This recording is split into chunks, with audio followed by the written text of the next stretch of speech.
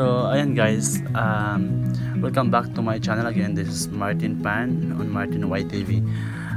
So ngayon may share lang akong konting mga kunting minuto lang siya sa tinatawag natin tutorial na kung paano alisin yung subscribers counting sa ating channel.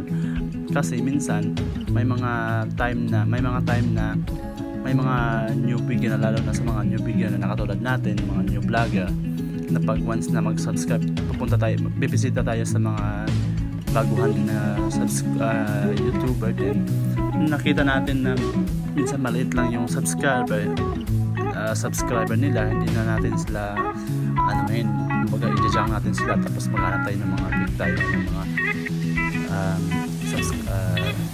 YouTuber.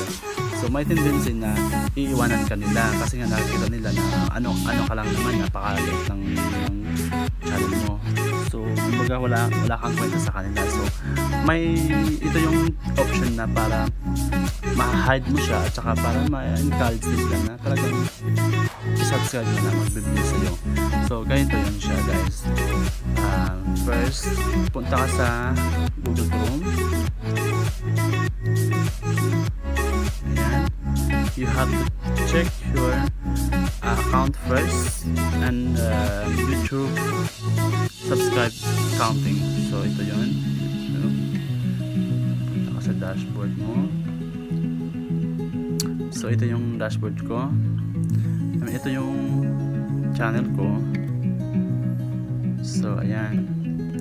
So makikita nyo naman, ito yung punta ka muna sa channel, click the channel, and then ayan. So makikita nyo dito sa gilid, ayan, yung subscribers ko as of now is 365. So alisin natin yan, itatago natin yan sa pamamaraan dito sa settings lang. So punta ka, paras ka dito sa gilid sa right side and click advance.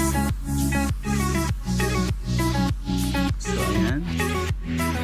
So and this is the settings that you can disable the count that it appears to your channel. So this is here. Look at this side sa baba, the channel recommendation. So allow my channel to appear in other channels recommendations. So the other option is do not allow my channel to appear in other channels recommendations. And sa baba, subscribers count. So display the number of people subscribed to my channel, or do not display the number of people subscribed to my channel. So ito yung hinahanap natin. So i-try natin yan, tapos save nyo lang siya, click save. Ayan. So ayun, na save na yun siya. Double natin siya, isave natin ulit, baka panigurado. Ayan. And then back tayo sa dashboard, or check natin yung account natin dito, Martin YTV, kung mag-appear pa ba siya. Ayan. So wala siyang dito nakasulat sa taas. So yung channel mo lang at saka yung videos, tapos yung header ng iyong channel, yung mga nakasulat dyan. So ganun lang kasimple guys. So balik tayo sa apps na siya kasi nasa website tayo.